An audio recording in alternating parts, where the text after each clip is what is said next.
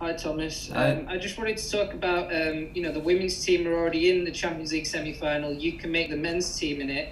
Did you have a message for the women's team, and have you spoken with Emma as well about her achievements in management at Chelsea? No, not yet. We were totally focused on our game against Madrid and then Fulham and now against Madrid. But of course, we followed it on TV, and it's a big achievement. So we are very happy because in the end it's one club, and it's a big thing to arrive in the final. I think for the first time for the Chelsea women, and hopefully they can finish the job.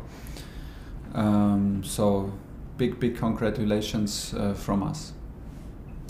John Cross. Hi Thomas, good to see you. You always talk in your press conferences, Thomas, enthusiastically about belief and confidence. Just how much confidence and belief will the players have taken from their magnificent performance and impressive result in the first game in Madrid that can show them that they can get this job done and can potentially win this competition? Yeah, the best thing is if they really feel it, and I think they did it during the first half. I think we all together felt that we can be stronger in second half, and we feel now we rested some players. Now we have 3 days in between.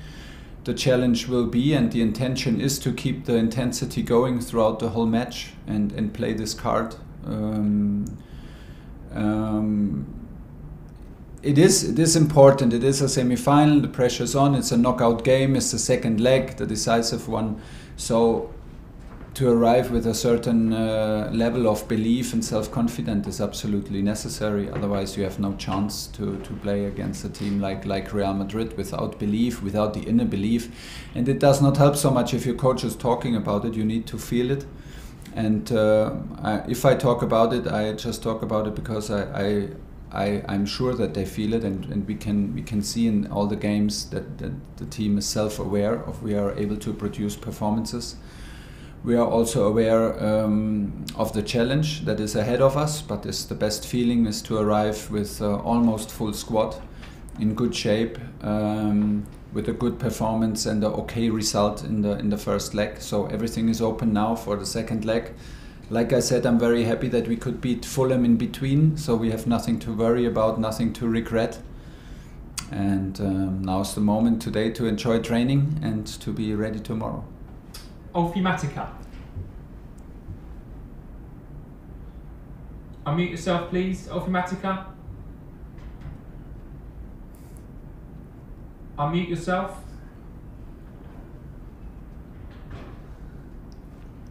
Okay, where you go? Do you have a question? He cannot hear. Does he hear us? Okay, do you want to ask your question, please?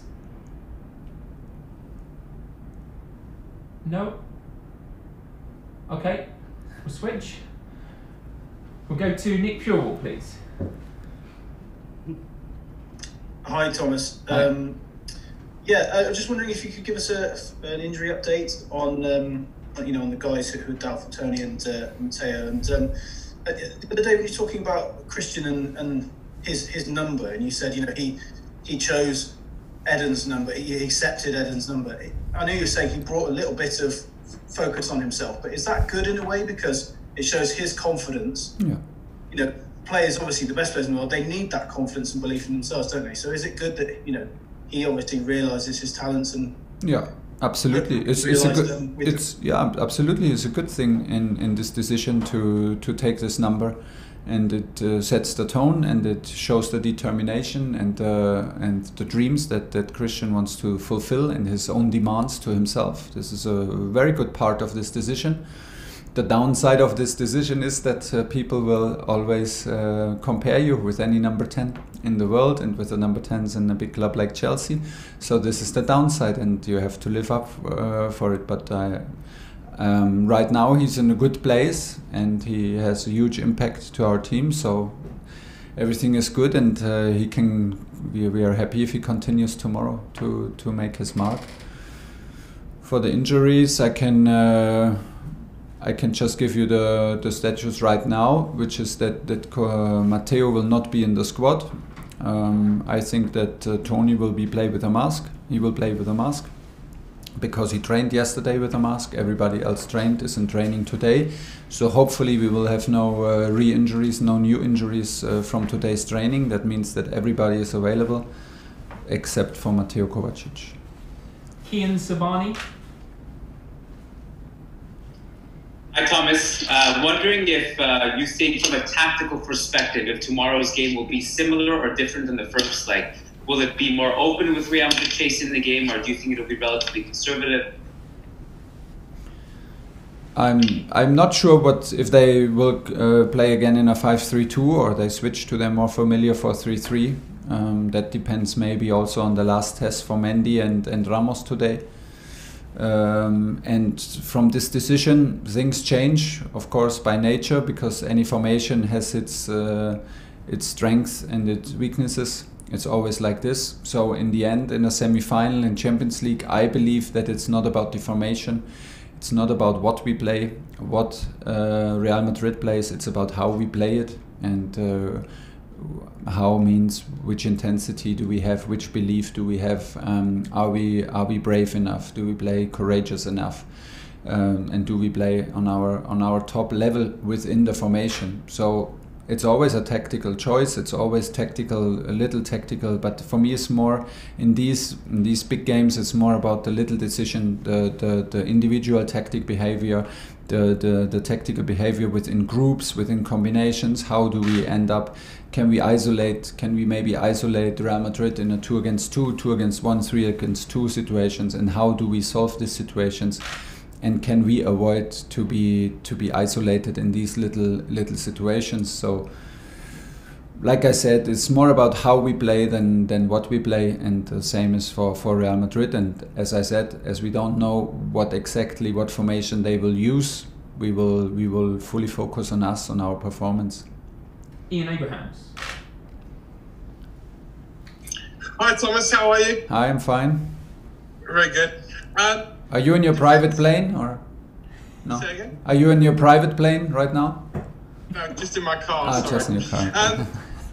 Defensively, your team have been brilliant since you arrived. Yeah. If there's one critique, it will be that your team haven't been able to be clinical in front of goal, and especially Timo Werner. How much of a big decision is it on whether Timo plays tomorrow, and how much have you been expressing on your team that any chances they get, they absolutely have to take? Yeah, but I believe strongly that Timo wanted himself to score absolutely this goal, and he knows it, that he had a huge one in Madrid. But I think we all have to accept that sometimes strikers even miss chances, and even big chances, and this is part of the game. Not all decisions are made yet. We have another training session right now, and it is always about the last impression from the players. Do they feel confident? Do they show up today? Are they strong in finishing today in what they are doing? And don't forget, I mean, to talk about the game and to split the game in defense and offense is a nice thing to do, but you can get easily lost if you wanna cut football into separate pieces, because it's a very complex sport and a very complex game. So for me, Timo, like everybody else who plays up front, have a huge intensity against the ball and have a huge part in that we are so strong defensively, because it's a team effort how we defend and how we attack. So everybody needs to step up and take responsibility for scoring and for defending. And we have enough, I think we create enough chances, we create enough touches in the box to maybe score more goals. And this will come maybe with time, with a little bit more experience, with adaptation, with a bit more self-confidence. I'm pretty relaxed about it. And trust my players, no matter who starts tomorrow. And like I said, we do this as a team. Nobody has to do it tomorrow alone. This is the very good news. We do this together, and there are many situations to solve tomorrow. Not only we should not get distracted by only thinking about who is scoring in the end. We will try to create chances. We will try to put intensity. and from there we trust our guys. John Southall, 5 Live. Can't hear you, John. Still can't hear you, John. Okay, let's take that out. Can you hear me now? Yep. Can you hear me? Hello. Let's try again. We expect Sergio Ramos to return for Real Madrid. So, what kind of difference do you think that will make to their team? And also, what's the main lesson you learned from the first game? The main lesson is that we can trust ourselves, and the main lesson is that we have all the right to be in semi-final, and we should be self-confident, have absolutely no fear to face this challenge, because we deserve to be there and we can perform again on this level. This is the main lesson. Does Ramos play or not? Well, this is a tough question, because I simply don't know it. We will see after the training today and when they give the lineup tomorrow. Does it change for Real Madrid? Yes, a lot, because it's the captain. It's the captain of the most successful team in Europe in the last years. So yeah, it changes a lot. But we cannot lose our heads about this decision. I think that he will start. We will prepare for that, and we have to make sure that he cannot do it alone. Paul Gilmore, Sky Sports News. Hi Thomas, Hi. Things have been obviously going very well for you. Have you now begun talks with the club over a new contract, or extending your contract? No. There's no time, there's no need and no time for this right now. Diego Plaza. Muy buenas tardes, Tomás. Diego Plaza. Hi there, coach.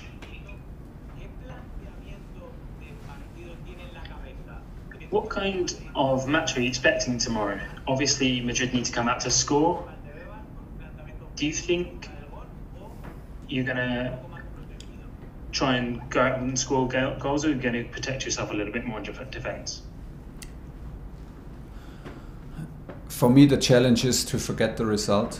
For me, the challenge is always in a two-leg the games, that you forget the first result and you go on and you start new at 0-0. And we will clearly prepare the match to win the match, nothing else. We have no other way to prepare matches. I don't know any other way to prepare a match than to encourage my team to go out and try to win it, to be our best.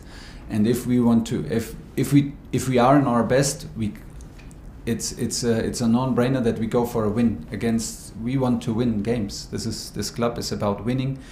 This game is about winning. This competition is about winning. We're in semi-final, second leg. Forget the first result.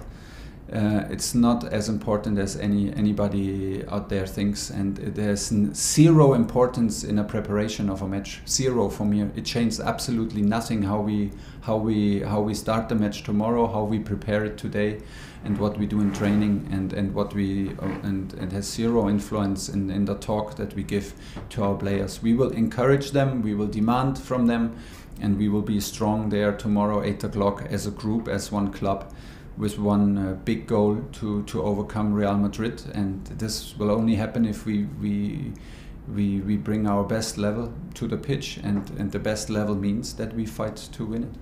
Matt Law. Hi Thomas. Hi. A couple on N'Golo, if you don't mind, who was outstanding in the first leg of this tie. Yeah. He's won the World Cup, the Premier League title, the FA Cup, the Europa League.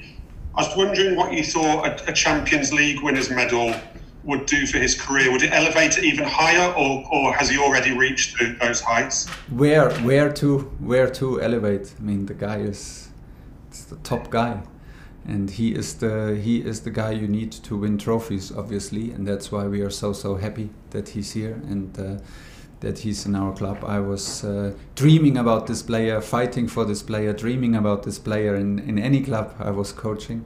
So now he's my player, and as you mentioned it, he won any trophy except for Champions League.